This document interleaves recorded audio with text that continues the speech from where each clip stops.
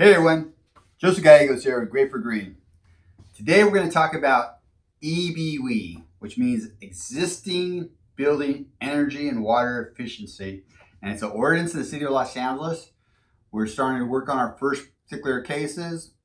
So what's going on is that if you own a building that's 20,000 square feet and above in the city of Los Angeles, you have to cut your water consumption by 20%. Now, we're probably going to see more and more of these in other cities. So if you're watching these videos and it happens to apply to you, feel free to reach out to us and we'll show you the steps that we take. So the first steps, of course, you're going to switch out your toilets. You're going to put aerators in all your sinks. But if you're still short, our process is that we first do a irrigation audit. We go around, we look at your actual landscape, and we make sure that the right amount of water is going into the right directions and it's going into the right plants at the right volumes. That helps determine if you're utilizing the amount of water in your landscape that's proper. The second is that we then replace your irrigation controller with a weather smart controller. So that way, if it's a rainy day or if it's cloudy, it's going to lower the amount of water that's being applied to the landscape based off of the evaporation transpiration number for that day. So that's a really key thing. Our controller is very special in that it's not sequential, meaning that it doesn't go from zone 1 to zone 2 to zone 3. We can actually skip zones. So today's zone 1 could do Monday, Thursday, and Friday, and zone 2 can do zone Wednesday and Saturday only. So we can mix and match, and that's very important when you north side of a building. If it's a tall building, it's going to be very shaded, very cool, and you don't want it part of the sequential, and you don't want it on an everyday basis. Otherwise, you're going to start seeing that green moss and items like that, which means you have too much water in that area. So we have some really creative ways to control the amount of water that goes on your landscape. The third thing is that after the audit is done, we'll also have a report. On that report, we're going to tell you which should be replaced. A lot of times, landscapes still have the old traditional sprinkler heads that just spray the water out in a fine mist. A lot of that mist ends up floating off and going in different directions. Well, we like the rotary heads that kind of, it looks like a pinwheel, and will put out the water at a lower volume but longer consistency, giving the landscape a chance to absorb that water.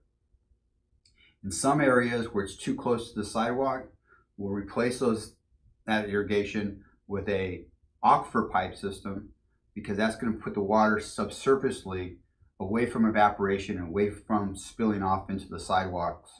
It's also a great product for high intense sun areas, because that way we're irrigating subsurfacely and you're not getting the bake off of the water constantly in those areas. So the aquifer pipe is our go-to product, and from those trouble spots. That will tell us exactly how much water you're going to have on that landscape by doing that audit and making those adjustments. The last thing we do for the landscape is that we put a separate meter. So now we're monitoring how much water is actually going into the landscape compared to the regular part of the building. By doing that as well, you're going to save on your sewer costs, because typically the city of Los Angeles charges you a certain percentage. Santa Monica, any other city does the same thing, is that how much water gets pushed out into the building is typically the same amount they're going to charge for coming out of the building as sewage. So by putting a separate meter, you're going to have two separate prices. One for the building, that's going to calculate water coming in and sewage going out, and the landscape portion, which is just be water coming in and going on the landscape. Now, you know that we're big water conservation people here at Greywater Green. So we're going to find the best cost-effective way for you to save water and to reduce your water footprint. By those means, if you're still in a problem where you still have more water gallons that you have to save, we're going to start to look at gray water systems. And depending on how big your landscape is and what needs to be done, if it's a well-entrenched landscape with a lot of sprinkler heads and well-established, we'll probably suggest an NSF 350 system.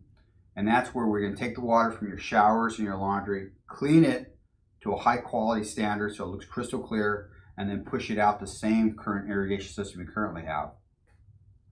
If it's a rehab of the whole landscape, then we're going to probably bring in an untreated system and utilize the aquifer pipe system and get that out into the landscape. But in either case, you're going to find that we're going to utilize the aquifer pipe much more than any other company and on our designs, mainly because the aquifer pipe sits 12 inches below the ground, and it creates a virtual water table away from the water being lost to evaporation.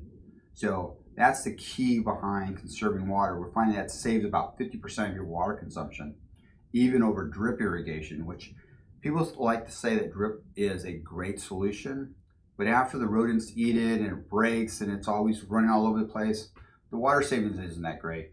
So if you're having problems with that, definitely look at our product line. But that's our path. Getting back to our path, this is our path to an EBEWE retrofit. We're definitely going to be able to save you money, and there's going to be a return on the investment based off of all the water you're saving.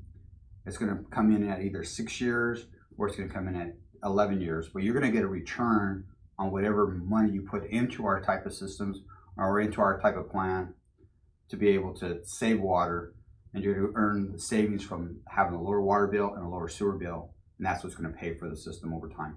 So I hope that helps out, and I hope that's going to help meet your EBEWE requirement, keep you out of that penalty list, because nobody wants to be on that list when it gets published in the LA Times.